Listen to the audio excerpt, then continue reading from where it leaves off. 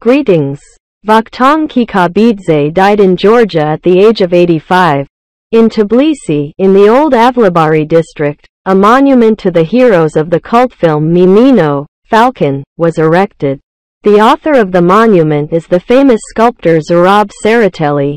The monument consists of bronze figures of the legendary heroes of the film Mimino, pilot Valiko Mizandari, whose role was played in the film by Vakhtang Kikabidze, Frunzik Mkrtchyan, Yevgeny Leonov, and the director of the film, Georgy Danelia.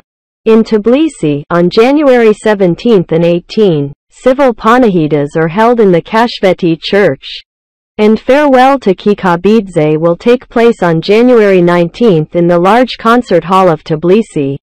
He will be buried at the Veriysky cemetery in Tbilisi next to his family members.